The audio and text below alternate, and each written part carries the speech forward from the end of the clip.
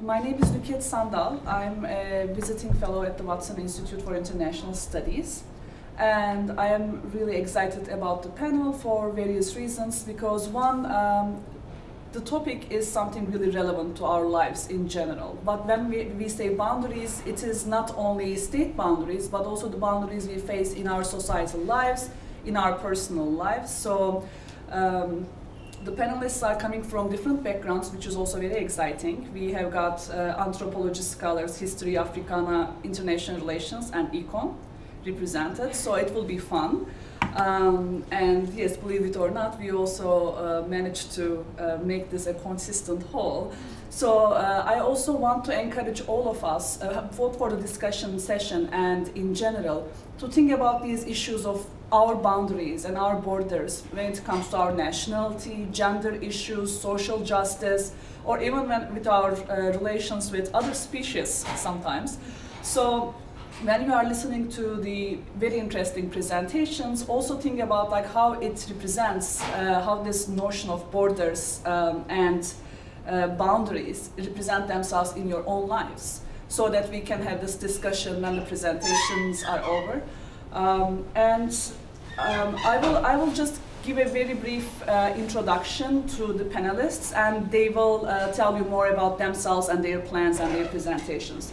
So we will start with Kara White, an anthropology senior, and she will talk about, she will present a quite unusual take on the topic with the title Getting Closer to Feline Gaze in Human-Cat Relations. This is amazing, by the way, I very much look forward to that. And then Tara Prendergast and Jesse McGleughlin will present Bridging Borders, Relationships as Social Justice. So Tara is from history and Jesse is from Africana, and they are working with Brown Refugee Youth Tutoring and Enrichment, a student group that facilitates tutoring and mentoring between Brown students and refugees in Providence. So their presentation will discuss boundaries in that respect. Last but not least, we have Vasundhara Prasad, who will present her work on the problem in Kashmir, the problem of Kashmir, tracing the 60-year-old conflict in Indian subcontinent and its implications for regional and global security. So the presenters will confine their remarks to 15 to 20 minutes. And in the end, we will have, again, 15 to 20 minutes slot to discuss the implications, and if you have any questions for the presenters, they will take these questions. But we will aim to finish at 12:45, and we will start with Kara.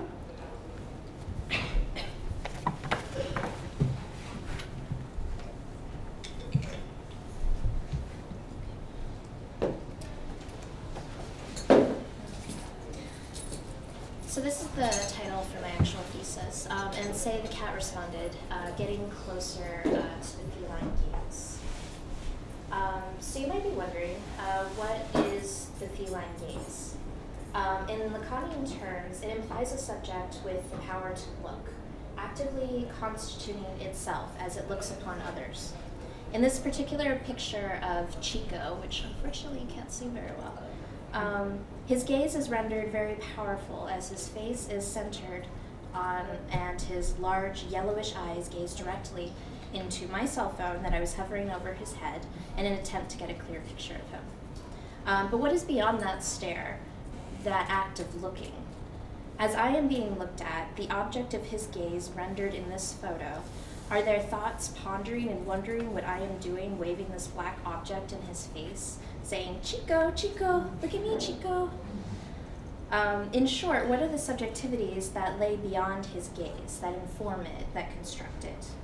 This was the question I began when I decided to study the human-cat relationship within an animal shelter. The field of multi-species ethnography has been exploding with many new and very interesting explorations into including the non-human within the study of human worlds. From much earlier studies, like Geertz's notes on the Balinese cockfight, where the actual animals that form the center of this practice, the cockfight, are largely absent, to the multitudinous ways of looking at the Matsutake mushroom as a collaborator proposed by the Matsutake World Research Group. Kirksey and Helmrich in 2010 co-produced a special issue of the journal Cultural Anthropology to bring these new types of studies to the forefront and to highlight their contributions to multi-species worlding. Multi-species ethnography is like the usual ethnography you see in anthropology. Ethnography is a written work, but it also refers to a methodology of participant observation. Multi-species ethnography tries to include non-human lives within the social and political lives of the humans within which their lives are intertwined. Why is it important to include the non-human in the study of human social worlds? In Haraway's words, quote, "If we appreciate the foolishness of human exceptionalism, then we know that becoming is always becoming with, in a contact zone where the outcome, where who is in the world is at stake," end quote.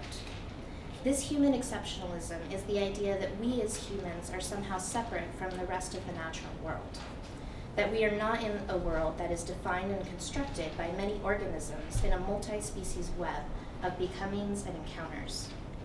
Not only do we engage in multi-species encounters with other animals, such as cats, dogs, parrots, chinchillas, and other animals kept as pets in the contemporary American household, we are also an assembly of microbes and bacteria that allow our biological existence to be possible. Staying for a moment with Chico, this is a picture I took of the biographical card that adorns each cat's cage at the shelter. Each card was written by a shelter employee or volunteered in the first person, using I. It is almost as if Chico is writing to address you, the one who may take him home. Since you can't really see that, it says, "I am a 6-year-old buff-collared tiger who was adopted from the RISPCA 8 months ago, but was brought back on 11/28/11. My owners said I didn't want to play with their children, and I wanted to go outside all the time. Because of this, I would do best in an adult home where I can be an indoor-outdoor cat. Do you have any mice you would like me to catch for you? I am neutered and up to date on my vaccinations." This is a form of constructing a cat's subjectivity using what is known about his personal history. Much of this information is taken from the paperwork that is filled out by whomever comes in to relinquish the cat to the shelter. In Chico's case, he was relinquished twice, unfortunately. The volunteers and employees who were there would often develop their own ideas of the individual personalities of each cat. One volunteer who came in every day could recite the entire history and background of each cat there, beyond what was written on these cards. She could also tell any interested visitor what she had observed, which was often at odds with the information card, and she was especially adept at matching cats and humans based on these habits and inclinations. This is one way of determining the cat's subjectivities, by piecing together known bits of information about a cat's past, along with what is currently observed about the cat. We can get an idea of who this cat is, what his personality is like, and how well he might fit into someone's home, for instance. For Chico, he was an especially friendly cat. He would jump on anyone's lap who called his name, and he had this adorable habit of licking everyone's face and purring. He even seemed to enjoy being carried around, which is kind of unusual. But in my study, I wanted to go further than this. I wanted to go beyond just constructing a cat's personality based on this information. In any interaction, one must take the position of the other to determine the intentions, goals, and desires of the person one is interacting with. In play especially, one must understand the goals of the game and the acceptable moves or actions allowed. In order to successfully play, both the human and non-human must in some rudimentary way take the role of the other to act and adjust their actions on that basis. This effect is especially pronounced between a human and companion animal over time. These close interspecies friendships form the basis by which a relationship is built. This interspecies knowing allows the two species to interact with each other with relative ease and predictability. For I'm quite sure that my own cat knows my daily schedule and habits better than I do, and based on this understanding she has of me, she knows exactly when to beg for food for maximum effect. The interesting thing about an animal shelter is that in most cases, these close relationships have not had a chance to form. This cat here is Sasha. He's also orange, but not the same cat as Chico. He was the lucky cat to get access to the sunroom, which you can see on the right. You can almost see him in the window there, lounging in the sun. One instance of human-cat interaction that I used in my thesis was a nonverbal communicative moment between Sasha here and a little girl about 5 years old. She was visiting the shelter with her family that day and was very, very shy around Sasha. Her mother told me that they didn't currently have any pets.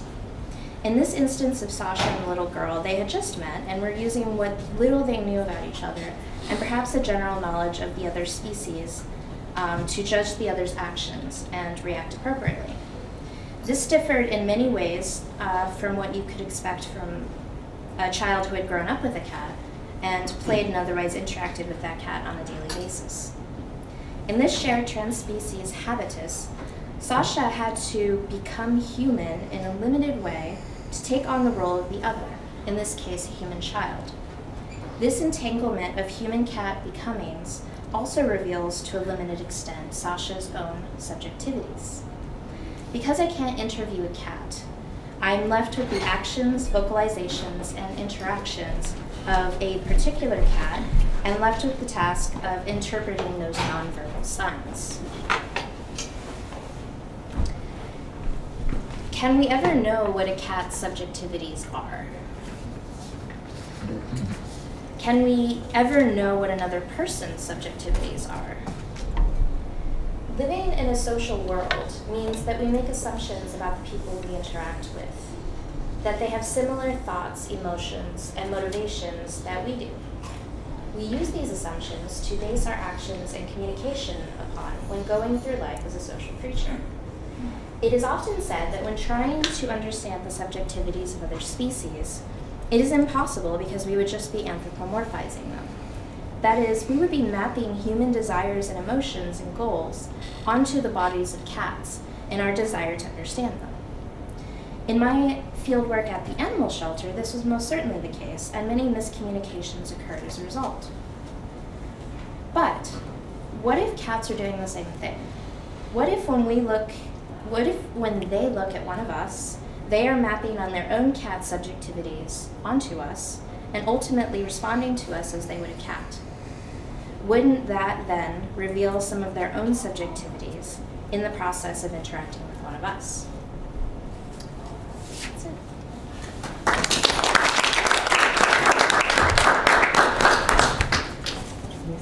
Well, thank you all for coming out on this Saturday morning. There are probably some of the few people who are out and about. So thank you. We are going to be talking about borders in a different context, but there's, I think, a connection that we will get back to in the end to some of the things that Kara has been talking about.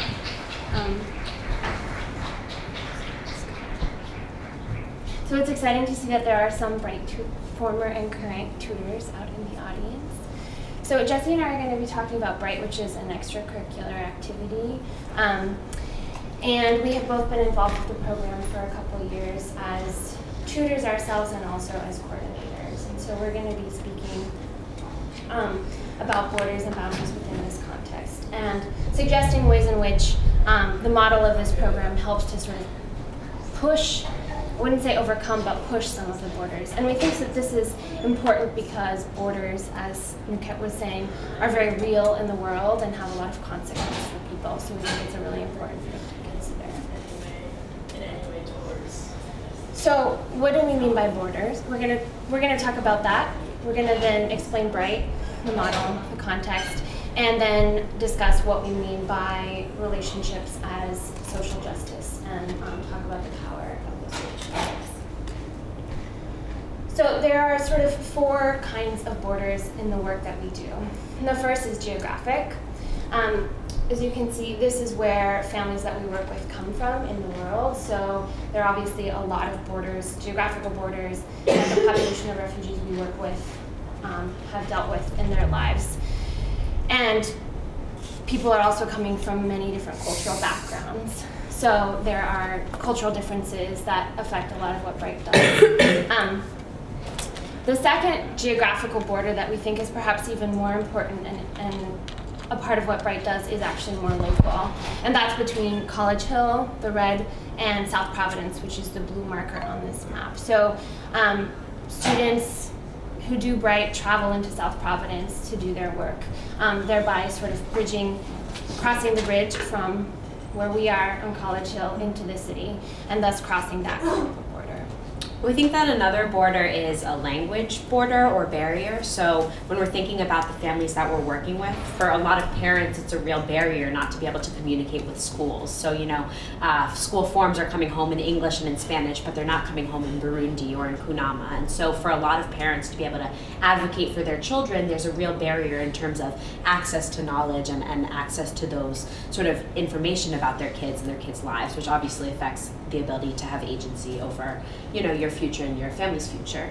And then the second border the fourth is access. So thinking about sort of access to things like education, to healthcare, to after-school programming. And you know, when we think about the different borders and boundaries, we think that sort of language really affects the ability to access resources. And so these are really interconnected questions and issues.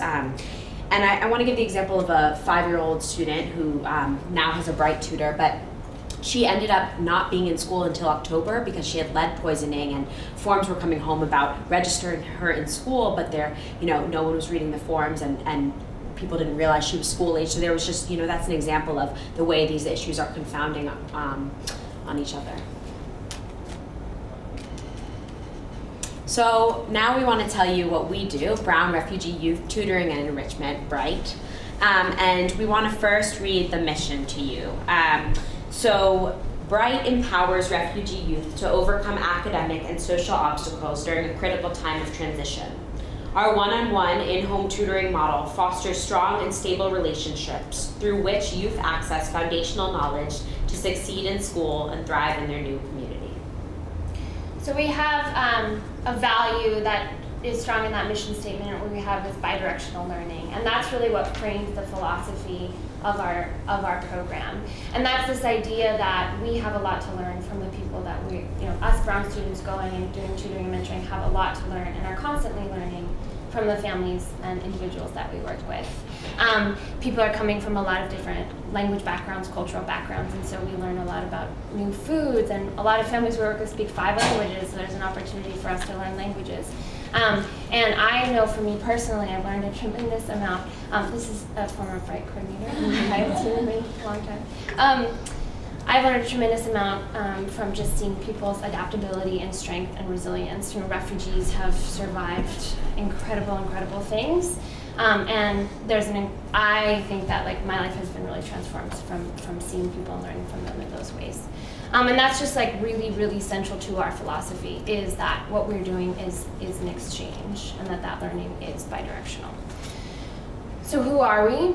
Bright is run by a team of 6 coordinators. These are full-time Brown students. And it's a very big job. They oversee and make sure that there's accountability of the 120 tutors and oversee that kind of matching. They run trainings for those tutors. There's a process of selection that all of the Bright tutors go through to become Bright tutors in the first place.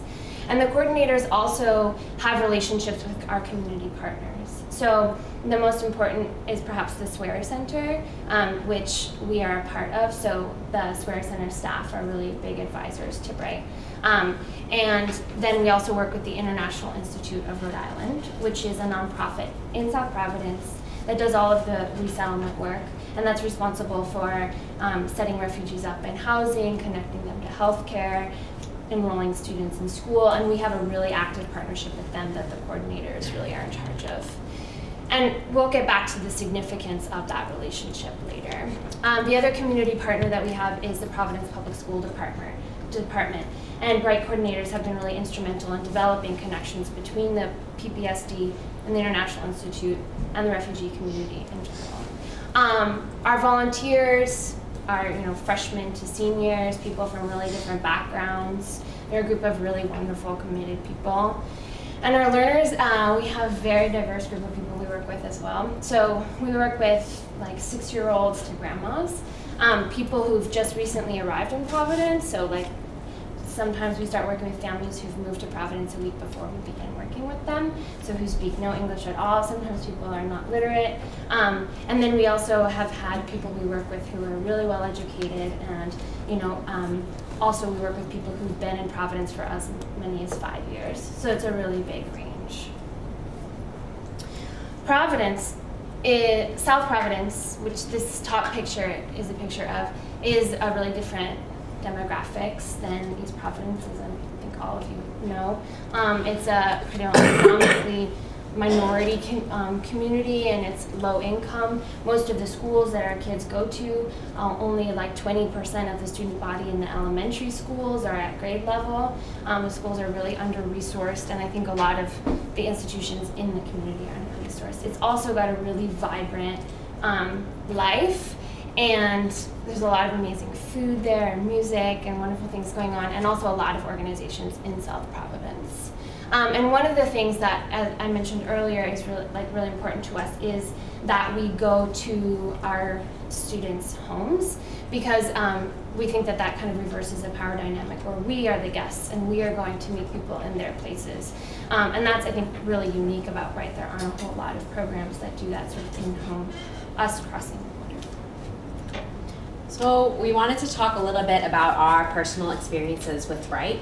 So I work with Tekle, who's in that picture right there. He turned 10 yesterday. He's a refugee from Eritrea and lived most of his young life in a refugee camp in Ethiopia. And so I worked with him, like Tara was talking about, pretty soon after he arrived. So the first thing we did was we started carving letters into flour and really thinking about what does it mean to make language his. He'd not had really any formal schooling before, so it was this question of what does it mean to learn not just English, but to learn literacy. And I think in this experience working with him, I've really learned about the power of sticking with someone and the power of relationship building. And it's been a challenging relationship. He is an orphan here in the United States. Most of his family is in Utah, so he's had a lot of really a significant amount of loss at 10 years old. And so one question for me has been, what does it mean to have supports that are going to allow him to be in school and to succeed in school? And I think I've learned over and over again that trauma and these questions of loss really affect an ability to be able to learn. And so while I think my relationship with him has been incredibly transformative for both of us, I also think it makes me very aware of the structural pieces that are involved in his success in Providence. So Jesse and I strangely have had similar Bright experiences, and I think that they've actually been some of the harder Bright experiences of people in the program, so it's sort of ironic that we then decided we wanted to coordinate the program. Because both of the families that we work with have struggled a lot in being here, and the kids have a lot of psychological and behavioral things that they're working through as a result. I'm really sad you can't see this picture because my kids are the cutest you'll ever see. They're just like posing in really great ways. So my family they're ethnically Burundian. The kids were born and raised in a refugee camp in Tanzania. I started working with them the first semester of my freshman year, a week after they had arrived in Providence. So the only word we had in common was hello. And so the beginning of my Bright experience was really about literacy building, and it was like, so I felt like I was making such a big difference because I was working with Alice, who's sitting, she has the pink shawl wrapped around her, she's really beautiful, she's now 12. And my sitting down with her for a few hours a week and going over language helped tremendously in her being able to do well in school, and she picked up English like that because she's also really brilliant. So it was really incredible in the beginning, and it was like, wow, this language, that language acquisition part was a really big thing. So now it's become a lot more difficult, and I think a lot of that has been because these kids have been in a really sort of under-resourced place, and there are not very many supports for them at school at all. They don't have the kinds of mental health help they need, and even like, their ESL teachers don't really connect with them and work with them in ways that they really need them to.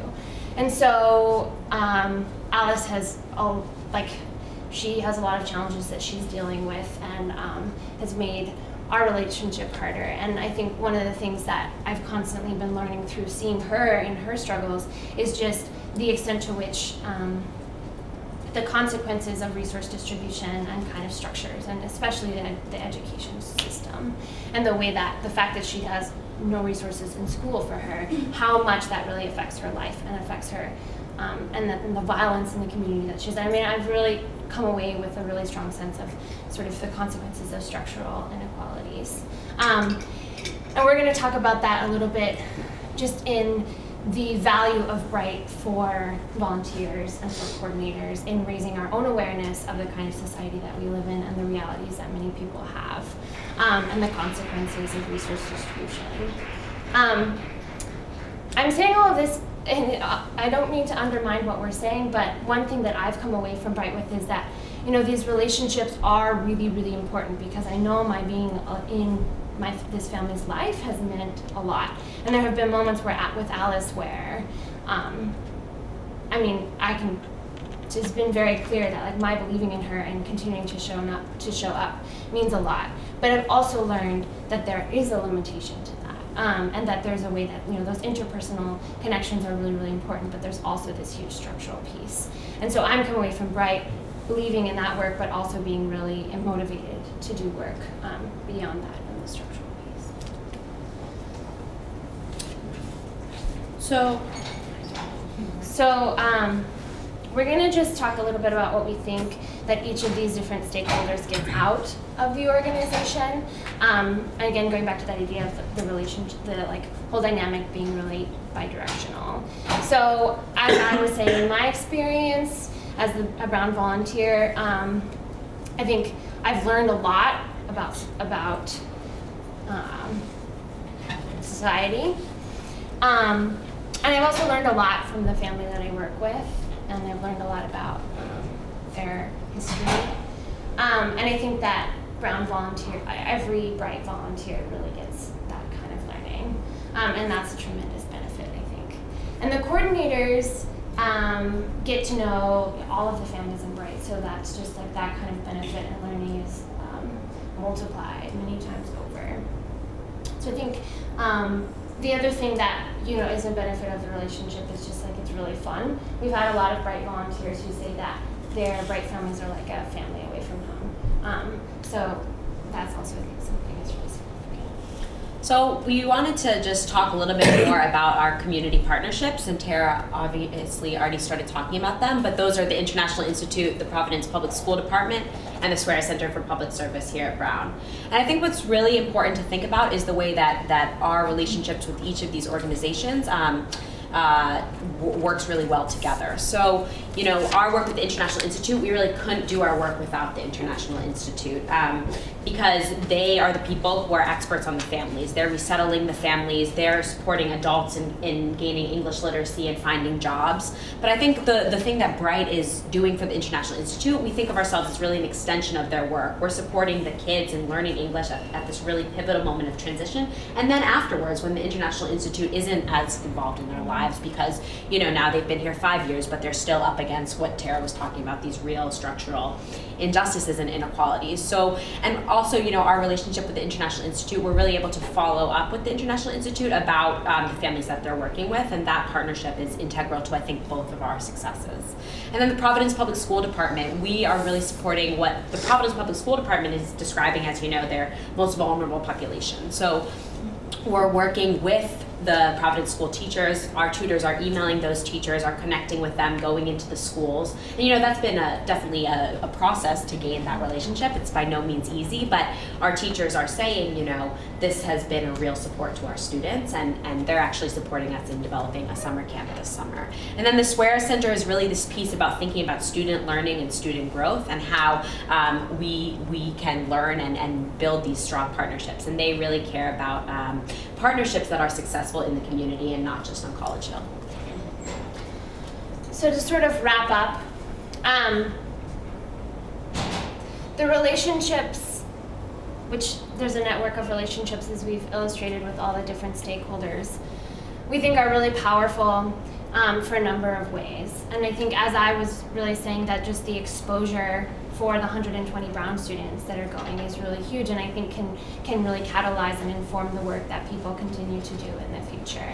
For the young people that we work with, we have access to a lot of resources and a kind of knowledge of navigating systems that a lot of them don't really have, and so we can help kids get signed up to college prep programs or after school activities, or help with forms. And so there's a lot of ways that we are sort of, the relationship that we have can kind of break down some of those barriers that they have to being able to take advantage of systems and also be able to get more resources that they kind of need. And I think another huge part for me about this idea of, I think borders often sort of separate, they create others, right? There's sort of us and them, and I think that often happens here, where it's like College Hill in the city of Providence. And so there's this issue of humanization, and I think that this is sort of connected to what Kara was talking about, in just seeing, for in our language it would be seeing just people, but I think just seeing, like, how would you phrase this? Breaking down the boundary between an us and them, between the cat and human. And for us, I think that often, South Providence and the refugee community could be a statistic to us. And that's not very personal. We don't have a connection to that. We don't know what that kid's life is like if it's just another kid in a failing school. And I think that that's really, really powerful about Bright, is that, all of a sudden we have these personal connections to these stories that may not be our own. And that builds a lot, I think, of solidarity and potential for change, and I think is really important to doing any kind of work, social justice work.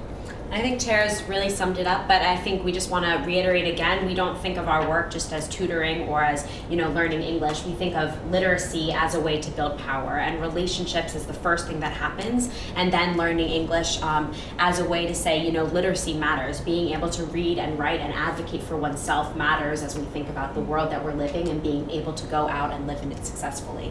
And so we think about, these relationships as really building power within people, supporting people, and having a more powerful and confident sense of themselves, and then being able to go out in the world and recognize these structures, but also push up against those structures, and be able to move forward in school and then beyond in a I think a more powerful way, and that relationships are the real vehicle to be able to do that.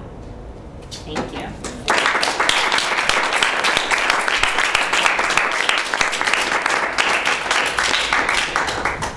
Thank you everyone again for coming. Thank you Tara and Jesse for that fantastic presentation, as well as Kara. I will be talking about something somewhat similar but slightly different. My project today is a discussion on borders, but as they pertain to national borders or physical borders between two countries.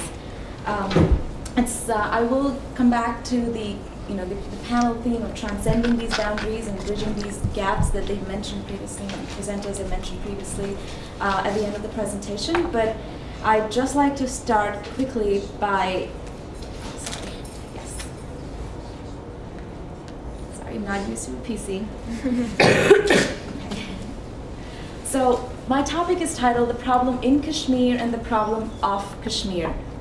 So before I actually begin to tell you how the Kashmir conflict has evolved over the past 60 years, and yes, it has been 60 years since the conflict actually came up to the forefront, let me tell you the Kashmir conflict is essentially a problem, a region between India and Pakistan that has been much in dispute, much in conflict. And there are a number of reasons, not just a territorial dispute, it's not just two countries trying to lay claim on this piece of land, but it's also an ideological dispute. It's also a question of competing nationalisms. Who are the parties involved in this dispute? Who are the parties who have a stake in this dispute? And what are they arguing about, and what are their stance on those issues? So why should we as students here in America, we as international people care about this conflict? You could say that this is something so regional, it is confined between two countries, it's not really important for us to discuss this.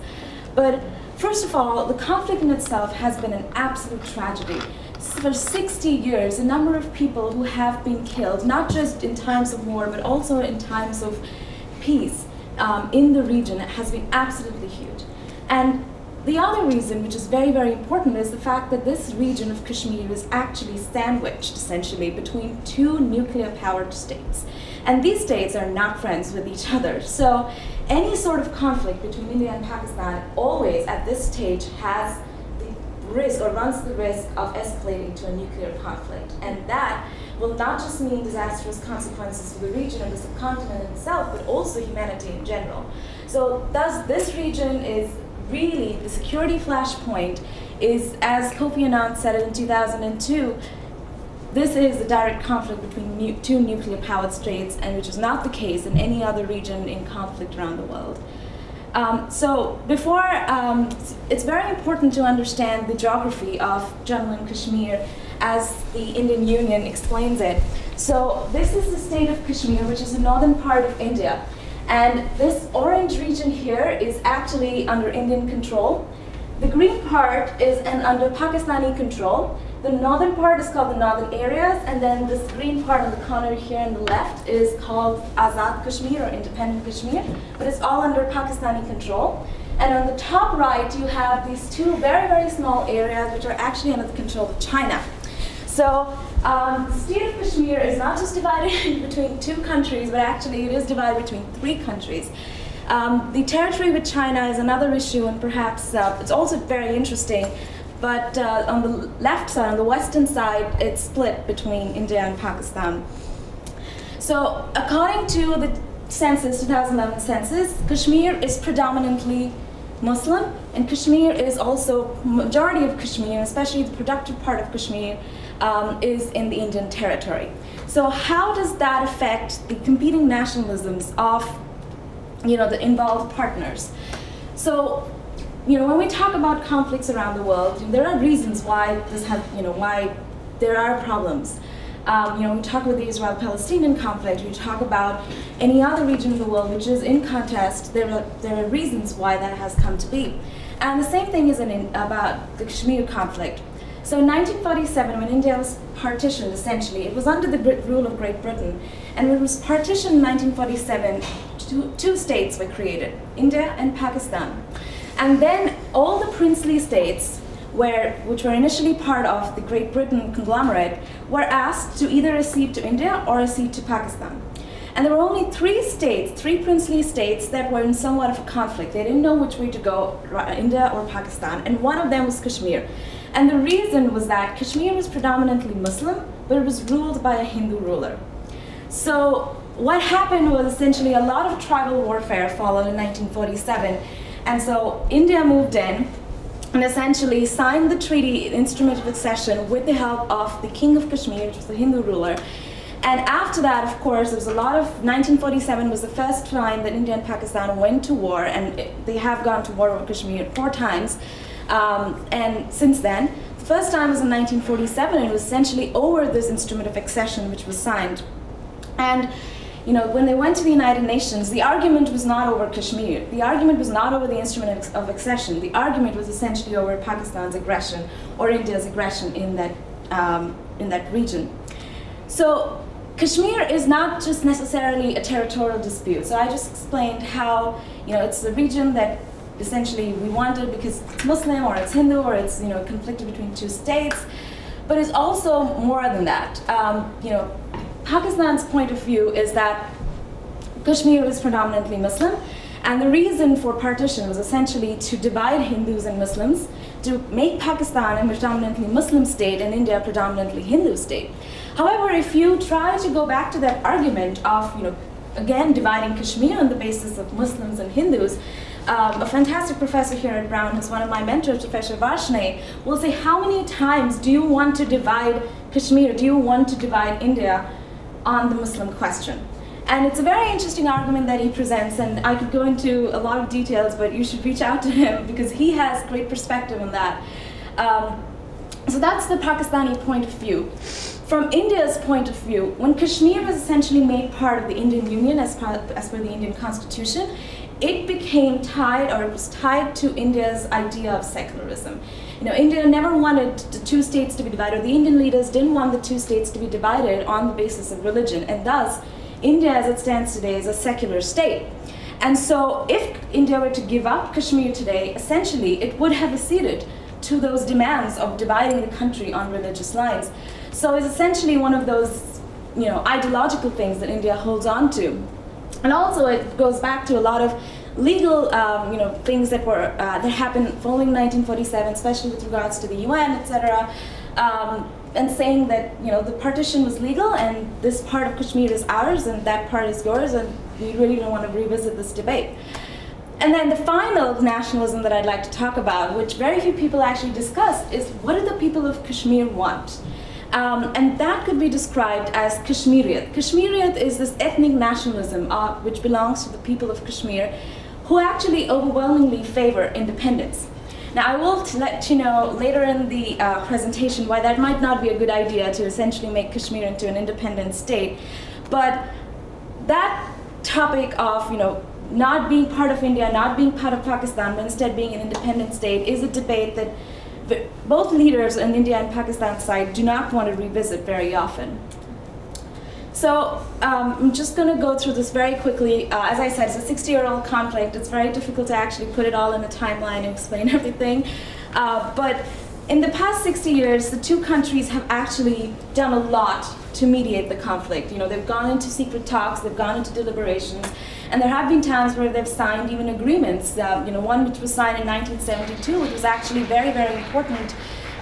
Not just, for the first time, the two leaders on both sides of the border were like, fine, we'll sit down and we'll talk about peace, we'll talk about how we can do this in a peaceful and a harmonious manner.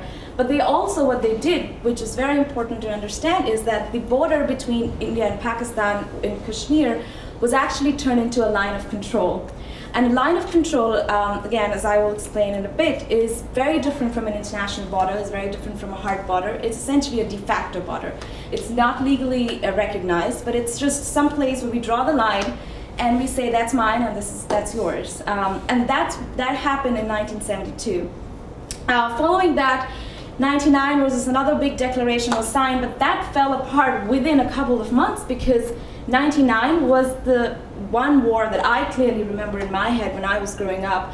1999, when India and Pakistan went to war over Kargil, only over a decade ago, was disastrous, absolutely disastrous. And it only it started, and when I tell you how it started, it's funny because there were 5 people who crossed over the line of control into the Indian territory, and they were gunned down by the Indian forces. And essentially they said, well, these people are part of the Pakistani military and that's why we did so. And Pakistan for almost 2 months denied it, saying that no, they're just shepherds who were in the Kashmir region, they just crossed over. But essentially the United States had to step in and be like, no, those were actually members of the Pakistani military. And that escalated into one of the most deadliest wars we've seen in a very long time in this conflict. Following that, there were a lot of peace agreements or peace meetings that were organized between the two leaders. But the trend that has developed, which we've also seen in this country after 9/11, is that of terrorism. And cross-border infiltration from Pakistan onto India has increased to such an extent that pretty much every 2 years there's one extremely deadly attack in India. Pretty much every month there is a deadly attack in Pakistan. And it has disrupted any sort of hope or any sort of peace conversations that two nations can have. And the last big attack was actually in 2008 in Mumbai, the city that I'm from. And the group that basically took responsibility for it, the Lashkar-e-Toiba, are essentially a group operating in Kashmir. Most of their training camps are in Kashmir, and India essentially thinks that the Pakistani intelligence services, the ISI, is the one which is funding this organization. So I just give you a background on how this conflict, not just as a territorial dispute, but it's also it's about competing nationalisms. It's all about message, all about how we perceive these nationalisms and how we perceive any sort of peace for the future. So my project with Professor Luong, who does a lot of conflict resolution and management, was essentially to provide policy recommendations on the Kashmir issue. And so the first important thing that I'd like to discuss here is how can we bridge perspectives on this issue between the two sides of the line of control. You have to reconcile popular discourse. Essentially, when I was growing up, there was always our history books in India predominantly demonized the entire partition, saying Pakistan was the reason why so much blood was shed. It's the deadliest partition the world has ever seen. That kind of attitude, that kind of, not just in curriculum, but also the media, there are right-wing political parties in India, take every opportunity that they get to point a finger at Pakistan. And if you continue that, the generations of people, generations of young people on both sides of the border will still continue to go back to that bloody partition in 1947, and there will be no absolute hope for any sort of reform, any sort of development moving forward towards peace.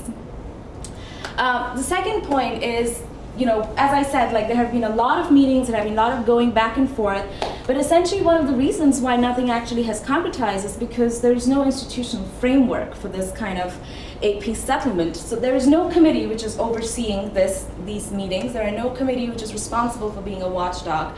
So intergovernmental cooperation between the two capital cities of Islamabad and New Delhi has to be solidified, as I propose, with the help of a committee or an organization of independent citizens who are completely vested in the interests of maintaining peace, of human rights, ensuring that violence doesn't continue. Third, the two states have a lot of potential for economic cooperation. There are a lot of, if you open up Kashmir to, let's say, bilateral aid donors, you could have development projects that you could build up. In these development projects, you could manage to employ a lot of young people on both sides of the border, which would potentially not, give them any incentive to indulge in terrorist activities or any sort of violence. The most ambitious policy option that I propose is to create a special economic zone in all of Kashmir with duty-free access to India and Pakistan. And this is one of those, it's an option which both countries could explore and has been proposed as well by a number of international non-governmental organizations. Human rights, of course, is one of the biggest issues and very close to my heart as well. The number of paramilitary forces and the military in the region has been responsible for a number of violations with regards to women, children, just religious abuse, etc. So I think that needs to be seized as well. And most importantly, both states need to recognize that these violations have occurred and that they regret these. Because those will help heal the psychological wounds. Here I quickly want to talk about independent Kashmir. Holding a plebiscite in Kashmir is something the two states do not necessarily want to discuss. I mean, even if they do want to discuss, they don't have the political will to do it because neither of the two countries will actually pull back the forces from Kashmir, and no plebiscite is possible unless the military gets out of the way. So that's, and also Kashmir in itself, the state, and as I said, there are Hindus, there are Muslims, there are a lot of Buddhists living in Kashmir. And if you do allow them to conduct a plebiscite, it could so be that the entire population would be completely polarized, and that would be not the most appropriate way to address this sovereignty dispute. Mitigating terrorism, as I said, it has always derailed talks. The right picture is the Mumbai attacks in 2008, the left picture is the Mumbai attacks in 2006. So terrorism is the biggest issue. If Pakistan could pull back troops from the Indian border and focus more on their internal security, not fund any of these troops that India claims they're funding, make sure the ISI is not responsible for any of these attacks, I think those will be important steps forward. And lastly, reforming the line of control. And here I'd like to go back to the theme of our panel. The line of control, as I said, is a de facto border. It's not a hard border. It's not an international border. But how can we actually, the fact is, how can we actually move across? How can we transcend this border? Because essentially, we're one civilization, India and Pakistan. We're not two competing groups of people. We were one 60 years ago. And now we're two, and we've been fighting bloody wars since that happened. And so essentially, how do we perceive this line between us, this barbed wire between us, and is there any way we can actually cooperate across those borders? Because going back to where we come from, we're actually just one population. So I know I probably do not have that much time, Professor Sandal. 1 minute. Okay. Well, I just quickly want to give a plug. this entire conflict is extremely diverse. It's not a simple thing to solve. I completely understand that. The talks have happened, the talks have failed, and it will continue the cycle will continue. There's no way that I can actually perceive peace in this region or in this conflict in the next couple of years. But I just want to say that Kashmir is honestly one of the most beautiful places on earth. And I can totally see why these two boys are fighting over it. But having said that, one of the biggest, as I said, I'm an econ major as well as IR, and I completely believe that if the economic prospects of this region could be improved, peace might be possible. And one of the biggest ways to do that is to encourage tourism and to encourage people to actually travel to these places. I have been to Kashmir, but I know a lot of my friends would always be like, why would you ever want to travel to that place? Like, it's dangerous and you could get blown up in the middle of the street. Well, let me tell you, the Mumbai attacks that happened in 2008 happened in hotels where I, with my parents, have had dinner on a number of nights. So there is no way to guarantee that. I could be blown up in Mumbai, I could be blown up on the streets, and that, it's just, I know I'm talking in a very, it's terrible to say it that way, but this place is beautiful, and I think people forget that because it's been so marred in conflict, so marred in bloodshed for the past so many years that people forget how beautiful it is. Our first prime minister said that if there is paradise anywhere in the earth, it is here in Kashmir. So if any of you are interested more in learning about the conflict, learning about India and Pakistan, I'd be happy to discuss that. And also if you'd like to travel to Kashmir, I'd also like to help you plan that. Thank you. Perfect, thank you all very much. And we have got 15 minutes for your questions and for discussion. So if anyone in the audience would like to, otherwise I'll start asking my questions, but I just want to, please go ahead. Thank you all for speaking and presenting today. A question about Kashmir. Are there restrictions on visitors right now, and restrictions on, what are the restrictions for someone in India that wants to travel to the park controlled by Pakistan? How strict is it? So the park controlled by Pakistan is as per, it's in Pakistani territory, so the restrictions apply the same way as they would if you were to travel to Karachi or Islamabad. So you do need a visa. Having said that, the park controlled by Pakistan is actually it's a rocky terrain. Not many people actually live in those areas. So it's not a very viable prospect to visit. Having said that, visiting Kashmir for an Indian is not difficult at all. The roads are fantastic, etc. And the government wants to promote that. But visas to Pakistan is a completely different topic, and it is difficult for Indian citizens. And it became very difficult after the 2008 attacks, and then, once again peace talks start and things become easier again, and then so it goes back and forth essentially. Any other questions? So for the Bright program, you talked a little bit about how the volunteers are selected, but what about the families? What process happens in terms of matching families with the volunteers? So that is done with the International Institute.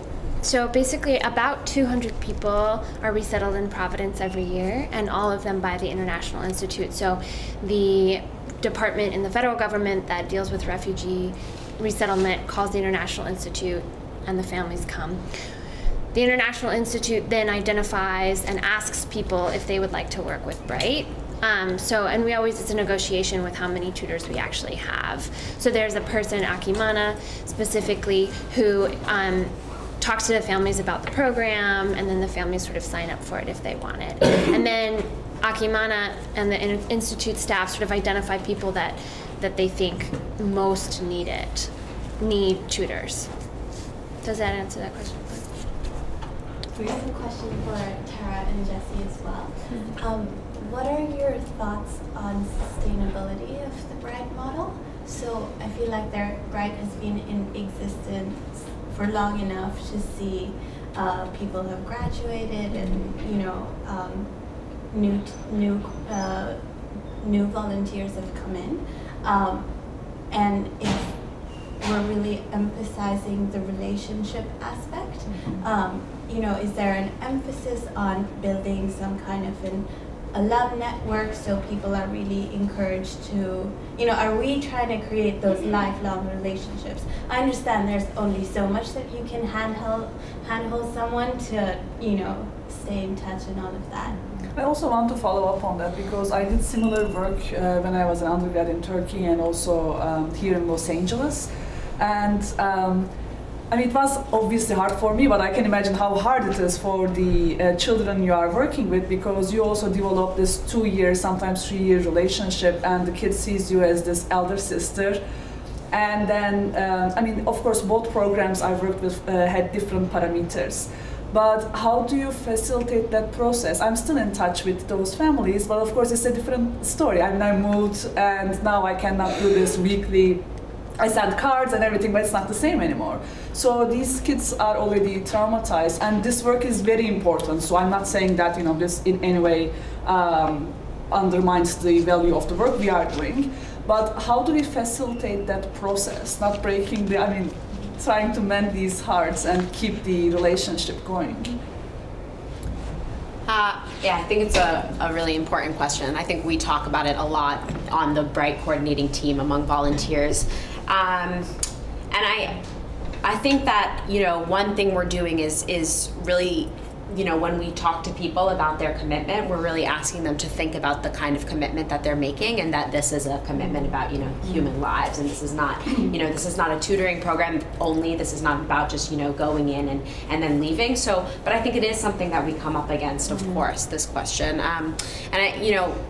One thing we're doing is we're consistently, if someone's leaving, we're trying to facilitate a transition that's really as smooth as it can be, and we're talking to the tutors about what makes sense for their students. But I think this alum question is a really good one, and I think as we think about, I think we've learned that Bright actually does seem to be pretty sustainable in that, it requires little money. There are always people who are interested and willing to do this kind of work. And so in that way, it's really sustainable. But making sure that these relationships are sustainable, I think, is a different question. And I would add, because I think that, this is, this tension is always there about, the more personal the relationship, sort of the more powerful and the more supportive, and yet then the more damaging when the student leaves or if the student drops out. And I've seen that in my family multiple times, because there have been a number of tutors who've actually left, and the kids always ask me, like, where'd this person go? Why do they not care about me? So I think one thing we've been talking a lot about more this semester is, like, there's this personal relationship between the mentor and the learner, but there's also, like, there could be more of a relationship between, like, the Bright program and the individual people. And so some of the things that we're trying to develop to make that relationship stronger, which I think is actually the more sustainable relationship, is like a summer camp, which Jessie is heading up, which is a phenomenal achievement. There's going to be a 6-week full-time summer camp for 40 kids. And that's where, there's Bright, this program that has this kind of institutional long-term support for these young people. And so other, like community building and kind of getting that sense. The other part of it that I would just say, and I think kind of addresses it, is like, what we're trying to do is work ourselves out of a job, and we're trying to build, and this goes back to how Jessie closed up our presentation about the idea of like this relationship as building capacity and power within people themselves. And I think that, like, the ideal is that we are able to connect our young people to other resources and help them be in a place where they can be really strong and get themselves through things too. And so at a certain point, the hope is, like, maybe the relationship isn't as needed. Of course, the extent to which that happens is hard to say. I have one more follow-up, and then it kind of just made me, just based on what you were just saying, which is, in my mind, like, I would imagine that being a refugee from, say, Burundi versus Eritrea is very different, right? But I'm wondering how much of a kind of identity you see, like, is there much of a refugee identity that you've seen kind of, and kind of a potential for people to feel this as this common experience in coming to the US, kind of transcending other sorts of, obviously language barriers from people from different parts of the world, etc. And if that seems like a very strong bond, because I can imagine it kind of being the case or not. That's a really good question, and I think is actually really important because, and I've learned more about this from working with the Institute and, like, refugees more generally. But I think that refugees get grouped together, and that's more of a false grouping than it is in reality for many of them.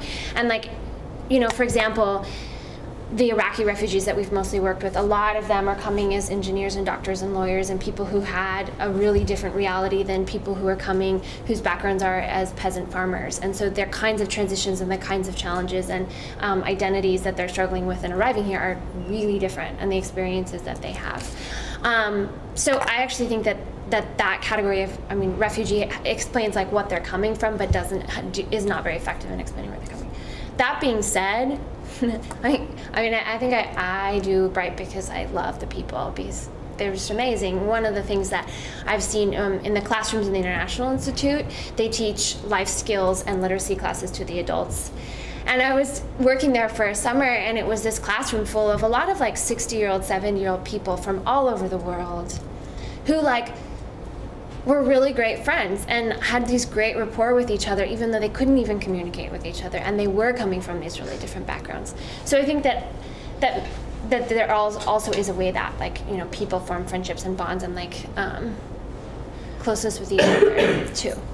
And I just want to echo, you know, I think last summer at summer camp, one of the tensions that arose was actually between ethnic groups, between the Burundian community, who's, you know, the camp was actually in a church that a lot of them attended, and with other communities of refugees. So there were these tensions that arose out of, you know, differences, and also the fact that coalition building had happened before camp started. So among Burundian refugees who already really knew each other, and Eritrean refugees who already knew each other, and Nepalese, and etc. But then part of the, I think, role as we think about this question of sustainability and building Bright as a structure and a model in Providence is thinking about how Bright can do some of that work of coalition building among youth who are now living in Providence and experiencing similar things in, you know, displacement within the Providence public schools, so that can be a sort of long-term goal of Bright as we're having these community events and now this summer camp. So we will collect the questions and then close the panel, giving each participant some time. Why don't we start with? This question is from Vasu, and I think there's two aspects of the question, so I hope I articulate it in a way that makes it clearer. One is, it seems to me, and from my personal experience, that it's a very personal conflict for both Indians and Pakistanis. You know, for Indians who were forced to leave Pakistan during partition, you know, everyone seems to be pushing their own agenda, where, you know, for Pakistan also it's a very Muslim ideological question, and for India it's like, if we let Kashmir go, you know, is Hyderabad want to go, etc. So, you know, while India and Pakistan are both pushing their own agenda, what do you do with the disillusioned Kashmiri population that has been failed by both India and Pakistan? You know, how do you rejuvenate that population to really believe, if you say that an independent Kashmir is not a viable option, how do we get that Kashmir to believe in either side? And the second part of the question is, how can the international community get involved in that? Kind of not, you know, we've tried to get India and Pakistan on the table multiple times, and as you know, that's not going anywhere. So, you know, what should the international, how do you see them getting involved? Thank you. Next question. I have a question for Tara. I was just really interested in how you talked about sort of 6 months into your relationship with Alice, it almost became harder. And I'm just sort of interested in your thoughts about how we're talking about breaking down borders and how working to improve their literacy was in order to facilitate that. But did you ever feel like sometimes it increased the distance between you two, that you didn't have this like sort of goal of literacy to work on, now that was passed? And now you sort of saw a lot more of her psychological and behavioral issues, but you know, were the borders increased because of that? I have got two questions, for one for Kara and one for Vasundhara. And for Vasundhara, it's how about the Indian citizenship and officially, you were talking about the education you are going through. So what can be done in order to make it more inclusive? although of course India is a democracy, we say, I mean Turkey is a democracy too, but you can talk about the details.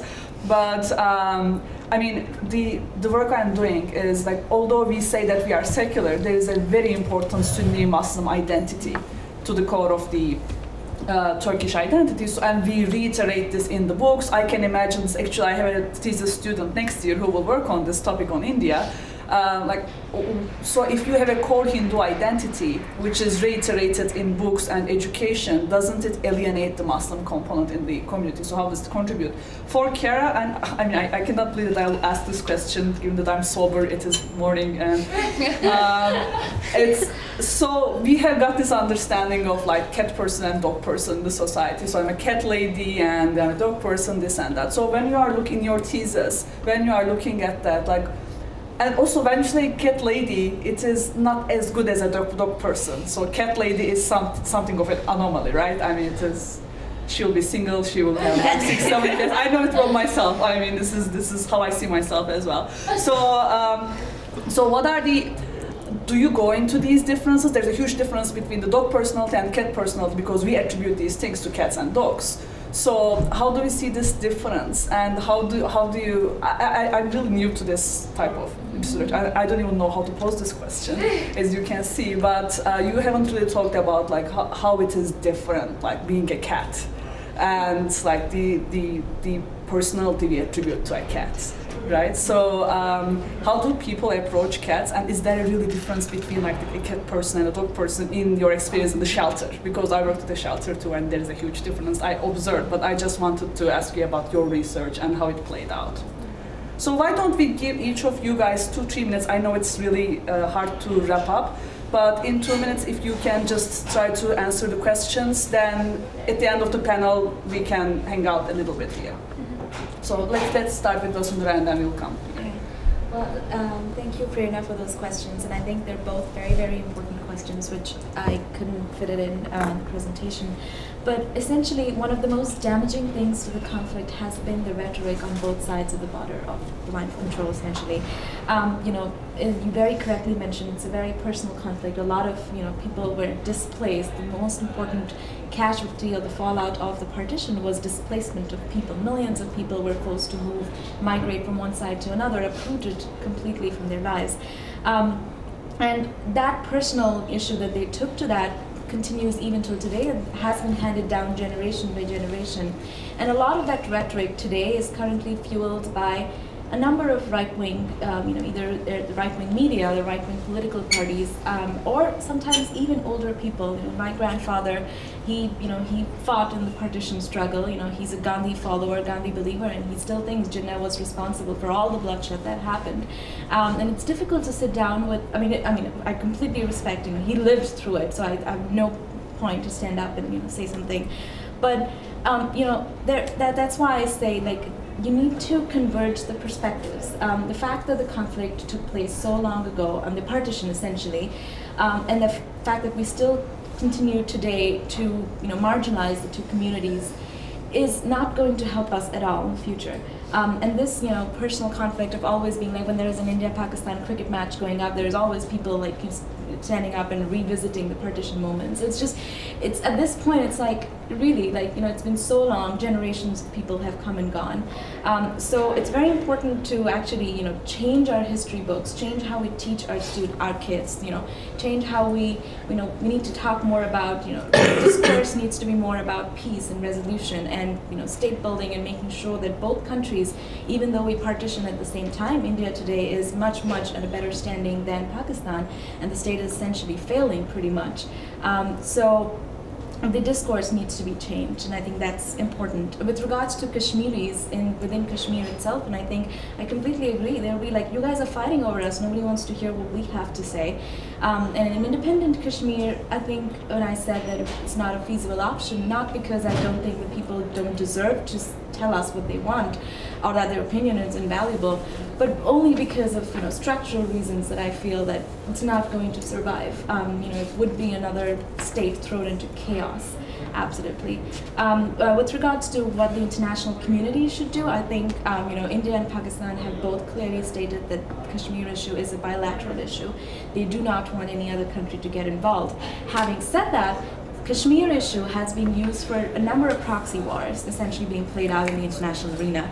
The United States is considered a friend for India as well as Pakistan, and so it's there are a lot of different international players. There's Pakistan, there's China, and the United Nations who could play a very crucial role in proxy ways.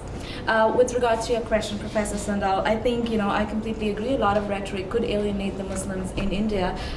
Having said that, I actually studied abroad in Turkey. I spent 8 months in Turkey, and I completely agree. It's a secular country, but at the same time, it's predominantly 99% Muslim. Having said that, in India, I think Muslims are a minority, but there are a lot of other smaller minorities as well which play an equal role on the political front. So let's say there are Christians, there are Buddhists, there are Jains. So I think that what lends India a much more secular character. Having said that, I think there are a number of Muslim Indians who are such integral parts. One of our presidents, one of our most loved presidents, was a Muslim, APJ Abdul Kalam, and he was fantastic. So I think there is a move to include Muslims within the country, and I think that was the reason why the Indians didn't want partition, because then we would have divided the country on those lines, and we wanted to stick by the principles of secularism. So I was really sorry, but yes, so I think there could be a potential for that kind of disengagement, but that is the active effort made by the Indian government to include the Muslims, to include the Hindus equally, as well as other minority groups. Thank you. And we have 2 minutes left because there's another panel here. So if you can take a minute each to answer the questions, it would be good. Sure. Your question was about the differences between cat people and dog people. Feline gaze and canine gaze. So if you can just... Unfortunately, my project was located only in the cat room in the shelter. I didn't really go into where the dogs were, so I can't really comment on the differences, but I think what your question was really asking was sort of a human attribution of ideas on various types of people who like cats versus dogs. That's very interesting, but I didn't really look at the discourse surrounding that. I was trying to fill a gap in what I perceived to be in multi-species ethnography as completely ignoring the non-human half of the human-non-human relationship. So I was trying to sort of get inside a cat's head, which may or may not be possible, and sort of positing the different ways in which we might be able to see that. Thanks. We can pass. Okay, perfect. So thank you very much all for the great presentation and the audience as well.